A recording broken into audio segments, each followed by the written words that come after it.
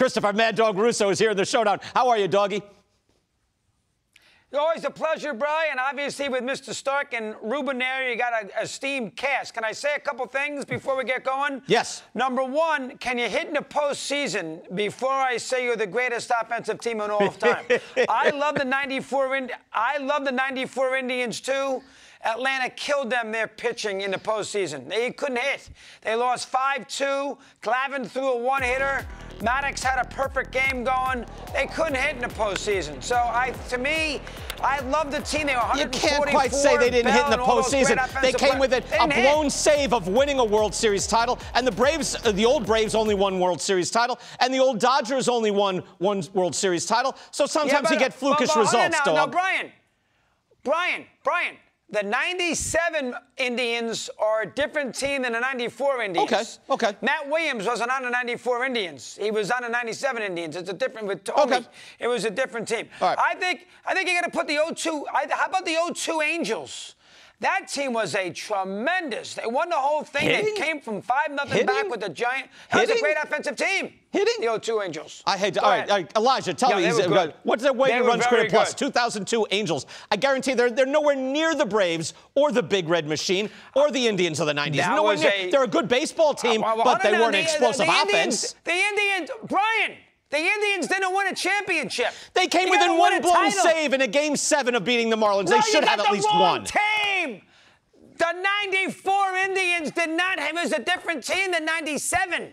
Matt Williams and Tomey, guy was a different team. All right, dog. And they only won 88 games with 97 Indians. It's a different ball club. Dog, the 2002 Angels, starring David Eckstein, had a 105 OPS plus. They were barely above league average. These Braves have a 125. It's not comparable. At least bring up DiMaggio and Dickey and Gehrig. Bring them up. They're comparable. God. How about the 61 Yankees? I did bring up the 61 Yankees.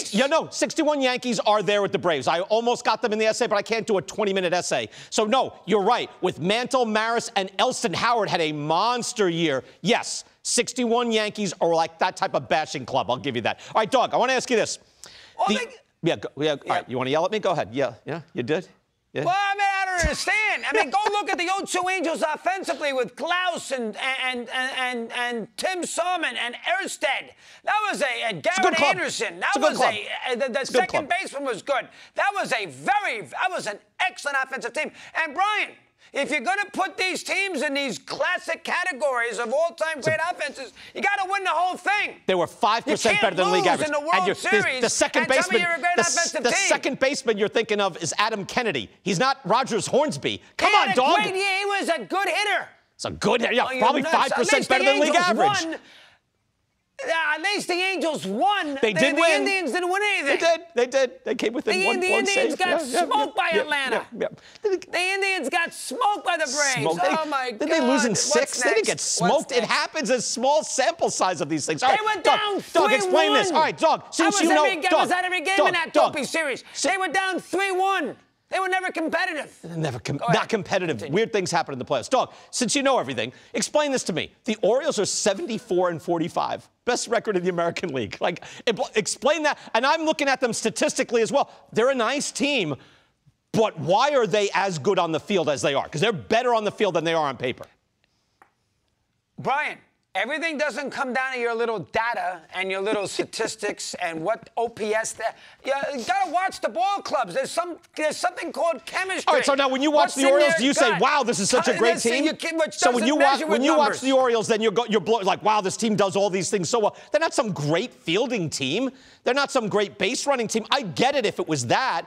That's not it. They just hit well. They have one starting pitcher above league average, and they have a killer bullpen. Is that it? I guess that's the recipe.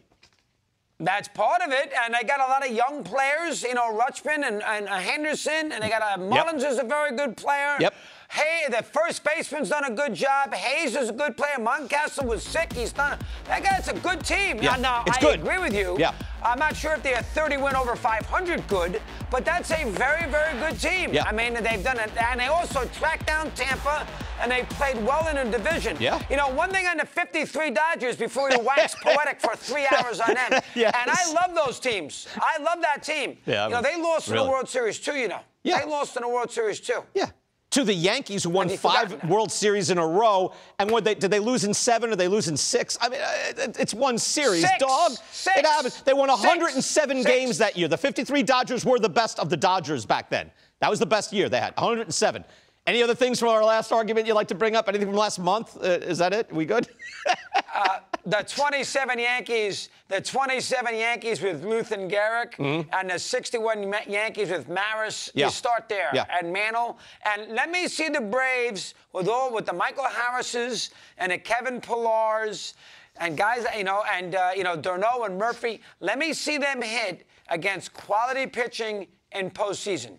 And when they do that, then you and Mr. Stark and Mr. Amaro can put them up there with the all-time classics. Doug, can we at least see that before we wax poetic? Doug, as I say, like, hey, can we see it in the playoffs? Well, we have a show today. You got a show today. We're talking about now. All right, Doug, one last thing. Did you see Jeffrey Loria blasted Derek Jeter for taking the sculpture out of the outfield? Now that the Marlins are good, we're watching the Marlins. Oh, Is he right?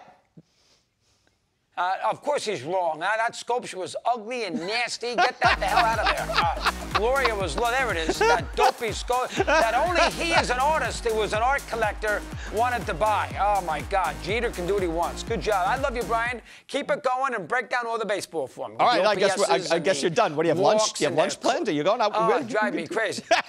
All right, but you might be right on the sculpture, but the sculpture was it was unique. It was a signature piece, you know? It had its own flavor, its own personality. It's not part of a ballpark. Come on, you can't put that in that dopey ball. No, it's like the Tao Smith, the Taos Hill. The hill. Out there at Old that was Minute dangerous. Man, that was dangerous. Guys were running into it with their knees. Yeah, right. All right, we'll let you go, Doug. Always good talking to you. See you, pal. I love you there, Brian. Keep it going.